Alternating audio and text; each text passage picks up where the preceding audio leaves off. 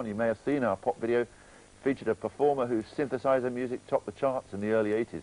He's back, a new single, slightly toned down appearance, no more day-glow orange suits, no more wild hair. Howard Jones, is this you? Yes. Have you quietened down? Is this the... Well, I suppose so. I mean, it's like 9 years ago since I did all that. So, you know, as you get older, you change and evolve, hopefully. And now I've got a family and 2 children. And, you know. Well, the family say, Daddy, you cannot go out looking like that, do they? Well, they're watching me now on the television, very excited, I think. Word had it that your mum, who's, we know, a renowned Howard Jones fan, right, wasn't too happy about the hair. I mean, word has it that the fan club's much happier about the new look. No, my mum has been my ultimate supporter right from the beginning. Anything that I do, she's behind. She's the best mum you can have. Right. Now, Howard, I mean, you're well aware that there was a time, indeed, still is a time, when you fitted into the category. Where are they now? Yes.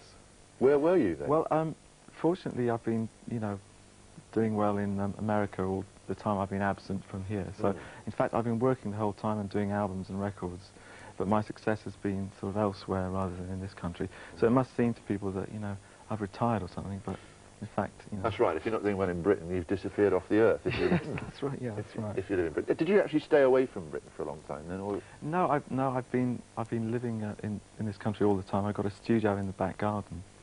And Is this the famous shed? The shed, that's right. You know, it takes me a long time to make records now. I spend the time, but it's also been great for me because I've been able to watch my children grow up and be around. That's good, although you say, well, I'm Howard Jones. So where have you been? I mean, everybody says, what have you been up to? Doesn't that actually drag you down a little bit? Well, it does in the sense that I have been active in other parts of the world, yes, and so you think, well, I'll tell them about that. But it'd be great to have some success here again so that I could feel good about that. I think there's every chance with Lift Me Up. It's a remarkable video. We'll see it in just a moment. Just tell us a little bit about... I mean, you had to do the Bob Hoskins bit, the Roger Rabbit. Absolutely, absolutely. It was great. We had like about 54 separate shots to do, and I had to imagine that I was interacting with people that weren't actually there. And usually videos aren't terribly much fun to do, but this one was really great. Just out of interest, did it reflect your loves? I mean, Lorraine and I were saying, some of the old dancing is absolutely fantastic to watch. If you bear to sit through a late 1940s film or early 1950s, the dancing is fantastic. Isn't it amazing? It's fantastic. And the thing that I love about it is that there's such a sense of joy in the performers and all the musicians, and they're not inhibited at all. I mean, it's a big giggle. We raved about Michael Jackson's moonwalking. They were doing that 30 or 40 years ago. That's right. Like all the Lindy hopping, and it's just so full of vitality. I mean, that's one of the reasons why we chose it. Well, let's show a clip from Lift Me Up. I don't know whether we're going to see some of the dancing segments we're talking about, but let's try our luck and see if we can find a bit. Lift Me Up, Howard Jones.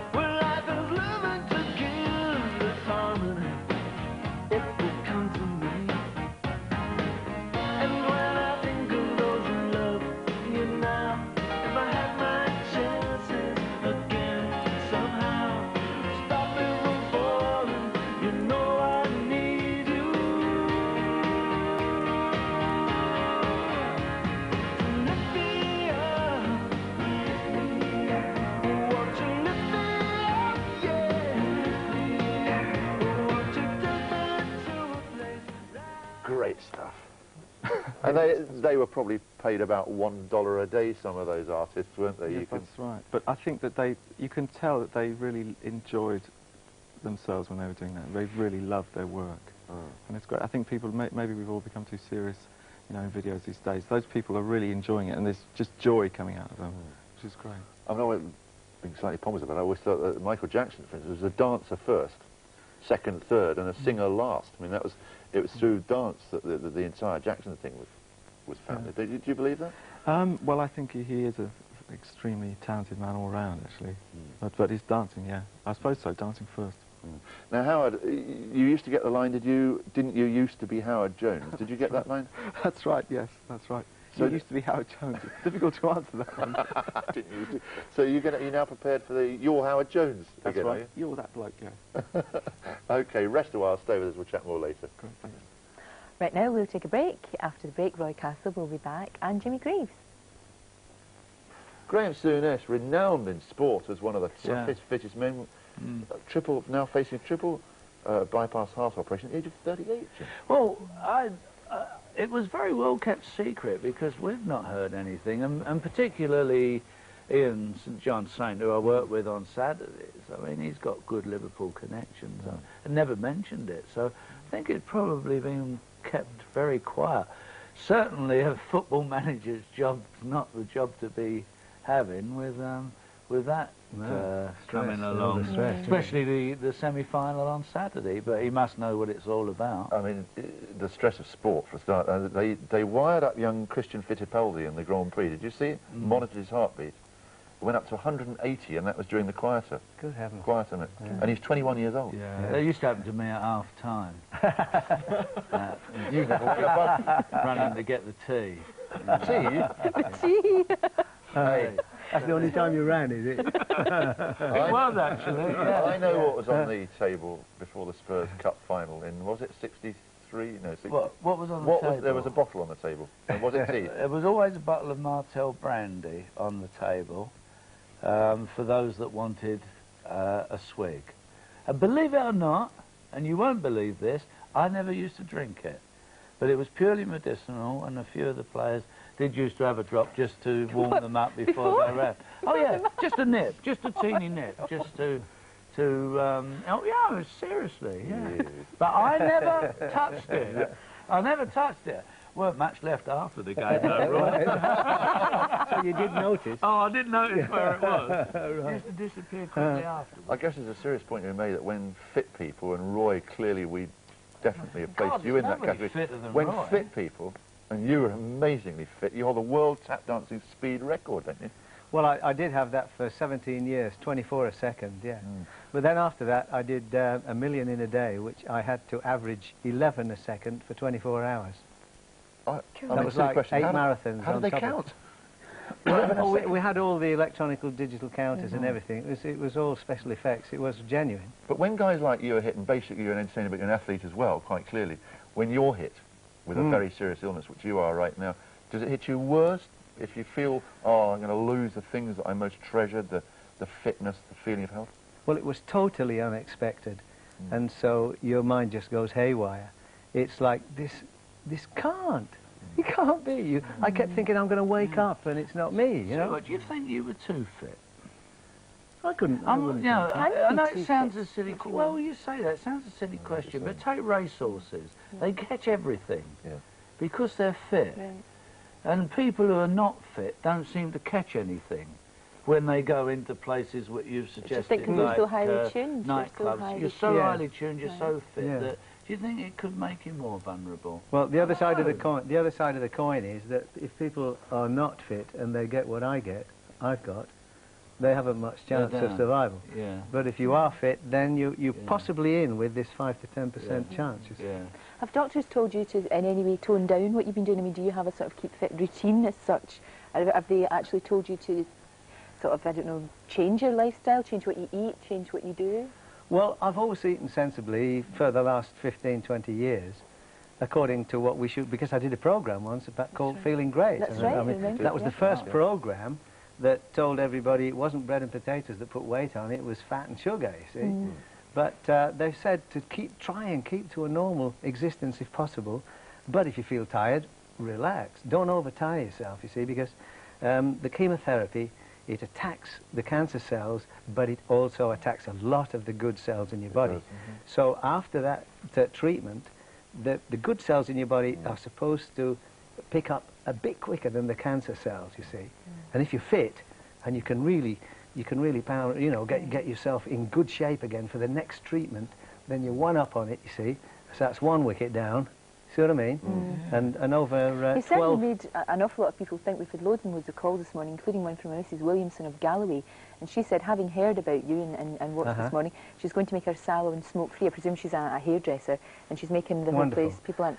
Well, let's so hope this is just the start. Yeah, you obviously are, you've touched a chord with people. Well, it certainly isn't the start, because it's been started a long time ago. This is just another push to try and make the non-smoker really comfortable wherever they want to go, and not be subjected to... This building's a good example of that, isn't it? Sorry? This building is a good example. Yeah, there is of a that, small area. because there's two or three small areas where people can go to have a cigarette if they want one, and the rest of the building is smoke-free. That's fine, isn't it? That's how it should be, really. I go along with that. You were saying to Lorraine earlier, you weren't bitter and you weren't angry, but when you first heard, there must have been days when you were full of anger. Why me? Other people have done this to me. There must have been. Yeah, but when you look at it, they haven't done it on purpose. You see, we're only just beginning to realise what's happening, so you can't blame people for doing something to you when they don't really know that they're doing it to you. That's not fair. We should check out Howard, because Howard's sitting here, and Howard, you're, after all, working in a profession which you get up on stage, and sometimes I shouldn't think you can see beyond the third row, can you? Yeah, that's right. In fact, I'm doing a tour at the moment where I'm going back to very small clubs where there's a lot of smoky atmosphere. It made me think. Well, you're a singer, so you... That's right, and because you're singing and doing all that, you're really taking in tons of air, every breath. Sure. It does make you think. I mean, I gave up smoking last September, but I was always really, you know, concerned about polluting other people's air. So I was always like hanging outside the back door. Yeah. Because you know, I don't want the children. It was your to children be that made you think, wasn't it? Yeah, that's right. Very much so. Because I mean, they were so small and so young. You don't want to affect them. What fascinates me about all this is that it seems to me that everybody's given it up, and yet there's more cigarettes being smoked. I don't quite understand it, because you don't see people smoking like you used to. There's no question about that. Young people are still smoking. But they're still smoking. This is what I'm saying, Lorraine. And yet you don't see anybody smoking. That's the odd thing. Figures amongst the young are alarming, actually. Yeah. I believe they're actually rising amongst the young schoolgirls. people. They are. Because it's so far away, you see. They think it's so far away. If you ask them to put their hand in a pan of boiling water, they wouldn't do it, because that's instant pain. But because they think, oh, the pain's millions of miles away, and suddenly it's here. For me now, it's here. It's like I won't see the end of summer if I don't have treatment. And it's here. And all my loved ones, you know, that I want to watch grow, and I want to see what happens to them. There's a strong chance that I possibly won't now. We're not going to think that way. I know. There's an even stronger chance that I will. And the other thing, Roy, if ever you feel a bit down, a bit low, come in here, eh? Yes, indeed. I do want people to get in touch with Ash, if they would, because the more... Action on smoking and health, yes? The more passive smokers get in touch with Ash, the more power Ash will have, and the more they can do about it. So that's Ash at 109 Gloucester Place, London, W1H3PH, 109 Gloucester Place, London, Ash. Please, put all your weight behind them. Good luck, Roy. Good luck, Howard, and Thank your tour, and well done on the video. Thank you. Congratulations on that. James, and as I say, Roy, pop in any time. Yeah. Great to see you. And you, mate. Big Yeah, fan. we did our first gig 30 years ago, probably. It's amazing, isn't it? Next year, he'll be telling you he used to jump on milk floats because he liked milk. I mean, I'm beginning to wonder about Jim. I really am. Right, don't start. I've still got the ace I've heard card up my everything sleeve. And I know what happened in the Squires dressing room. Just remember that. Well, the show goes on, and tomorrow we'll be joined by actor Edward Woodward and pop duo Swing Out Sister.